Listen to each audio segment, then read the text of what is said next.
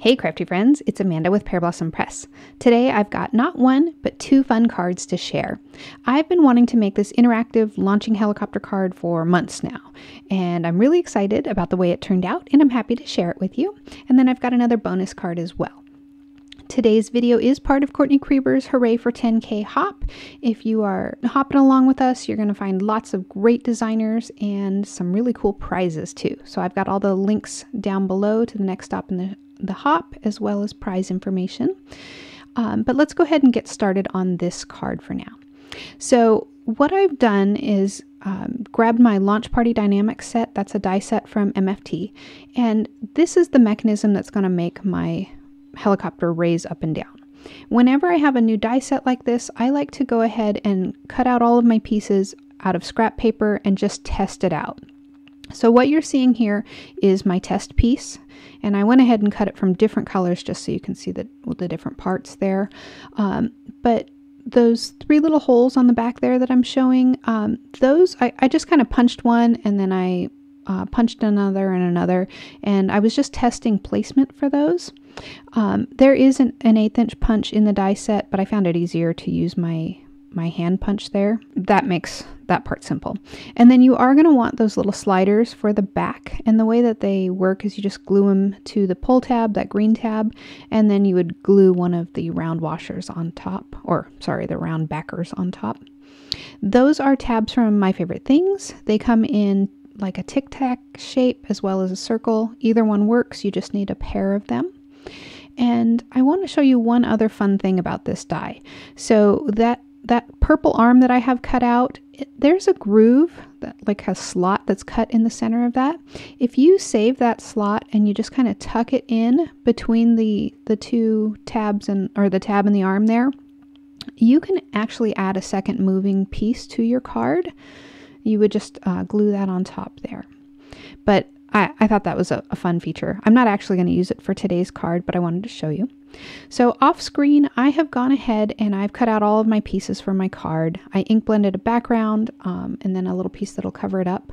I cut out all of my pull tab and other little pieces from the Dynamics set here out of black cardstock. I've already stamped pull here with a heavy doodle set on the tab there. The only piece that I did not cut from black cardstock is that arm, that purple piece. I went ahead and cut that out from clear acetate because I don't want it to be visible. As much as possible, I want it to be hidden. But all of the other little pieces in the Dynamics set there, I've gone ahead and cut out from the black cardstock. And we're going to need two of those little tabs and a pair of small brads to assemble the card here. So the first thing we want to do is to go ahead and figure out where the slot is going to be on this card. Now with my original piece, I kind of figured out where the arms and everything moves. But for the card, I want my images just so that I can figure out placement here. So I know I want the helicopter to move up and down. I know I'm going to have the two little people kind of off to the left. And with those pieces in mind, I can grab the slot punch, and that's the big slot in the die set. And that'll help me just kind of line everything up, especially using the sample that I made ahead of time. It just kind of gives me an idea of where everything's going to move. So in this case, I moved it up a little bit from where I had cut the first time, and in to the right a little bit as well. So I die cut that out of my background, and then now we can start assembling the arms. And this actually is very easy. The die set makes the whole thing super simple, and MFT has a few videos on this as well. So I have gone ahead and stacked up that clear arm and the pull tab, and there are holes that are already cut into it. And then I just lined up the holes and attached them with a brad. I wanted to make sure that it's not a really tight fit. If it's too tight, then your arms won't swing freely, and you do want them to be able to move easily. Now I can figure out where I want to put the hole right above the arm, and that's going to be in the background as well. So I'm just sort of playing with it here, and then I'll grab a pencil and I'm just going to mark where I want that hole to be cut. Now I'm going to use my 1/8 inch hole punch. Again, there is a die in the dynamic set if you don't have a hole punch like this, but it's faster with the handheld punch. And then I'm going to grab the washer, the black circle that has the hole in the center, and I'm going to stick a brad through it, and then I'm going to connect that acetate arm to the back of the card there. And I'm also opening this brad very loosely. You want everything to be able to slide freely. So I'm being gentle about the way I open it up and making sure everything moves. And we're good there. So now we need to figure out the placement for the little tabs on the back. So I've got those 2 black circles and those 2 tic-tac shapes. Again, they also have circles. Either one will work. You're going to take the first one and you're going to place it near the brad on the back there. And you're just going to glue this down. You can use double stick tape if you want. I like the Nouveau glue for this just because I had it handy. And that'll stick to those the little plastic tabs just fine. And then you just glue the black circle on the back, and that'll keep it in the track. And then I'm going to figure out where I want the stop to be for the second piece. So this is going to limit the range of motion. So I'll figure out how high I want the helicopter to go in the sky. And once I've figured out exactly where I want it to stop, then I can line up that pull tab again and flip it over.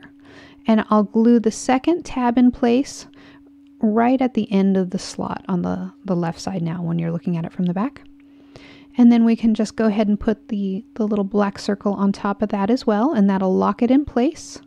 And then I'll let those dry for just a minute.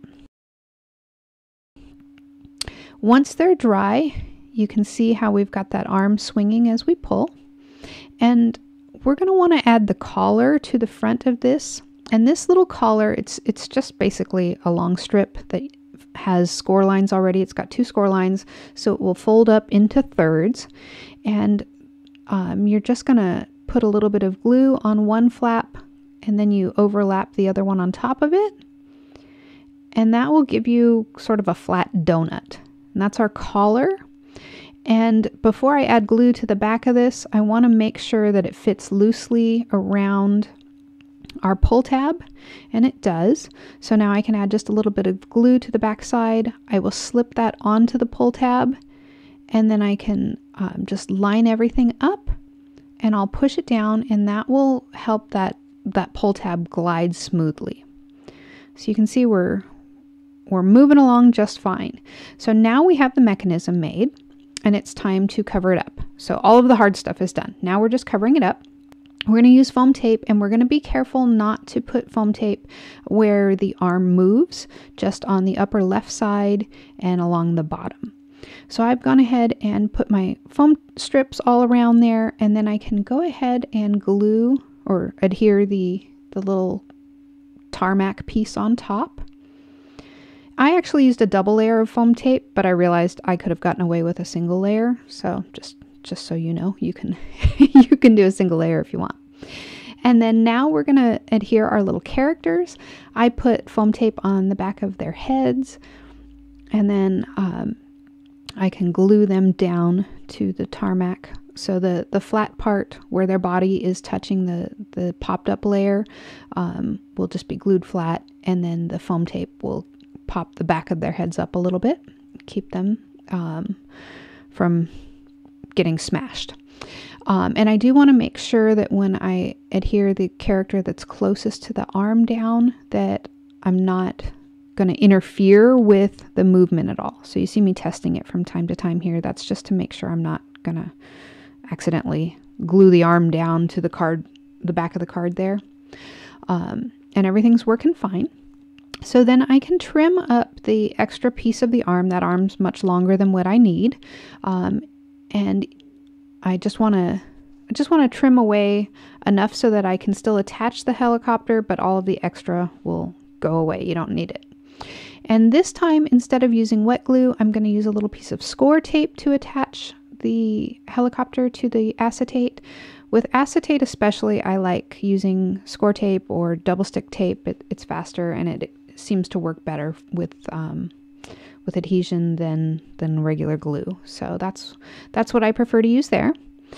And then to finish up the card, we need to get our sentiment in place. This set is also from that Born to be Brave set from Kindred Stamps. And it says, "Thank you for your service." I stamped it a couple times there. There's no foam tape on that layer, so it's not a problem. And then I can just go ahead and glue this to my card base. And I want to make sure that I am not gluing, or I'm not putting any glue too close to the track there. I want to let everything slide around perfectly easily from the back there. But because it's fairly flat, I don't need to give it any foam tape back there. So while that's drying, I'm going to work on our bonus card real quick here. Now I've got one more character that I'd already colored and cut her out. I've been coloring along for the 30-day coloring challenges, and I've had these guys ready to go.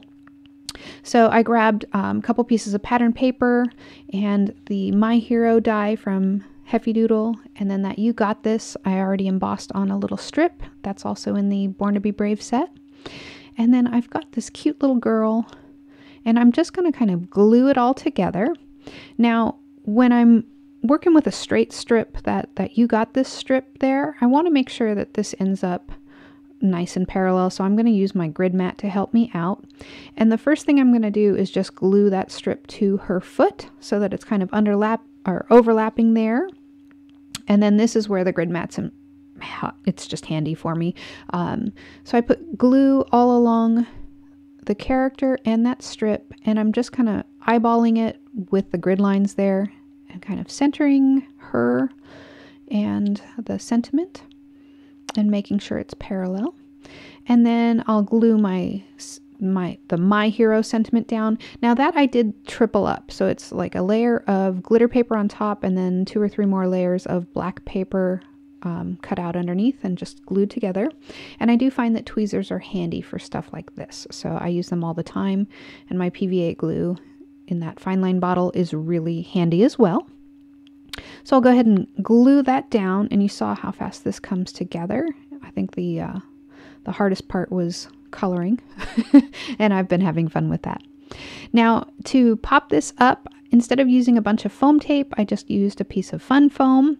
I get packs of this at the dollar store. It's thin and it's handy. So for bigger pieces I use fun foam. And then I'm just using that same PVA glue to glue it all down. And once I get it lined up, I want to add a couple finishing touches. I'm going to add just a little bit of flatback gems to that card, but I didn't want to add any glitter or flatback gems to my helicopter card. I wanted to keep that a little more masculine. And you can see how they came together here, how that helicopter launches. I love the way it turned out. And our little girl here, she's super cute. Now don't forget, today's video is part of Courtney Krieber's 10K celebration hop. I have got links to the next stop in the hop down below. We've got a bunch of prizes. You can win the Born to be Brave stamp set that I used here. And on each stop in the hop, there is a different featured stamp set. Those are all prizes in the hop. So make sure that you enter to win. Leave comments below. If you're new to my channel, feel free to click subscribe and ring that bell. I make lots of interactive cards. And then when you're done hopping, come on back for a few more videos. As always, my friend, thanks for watching.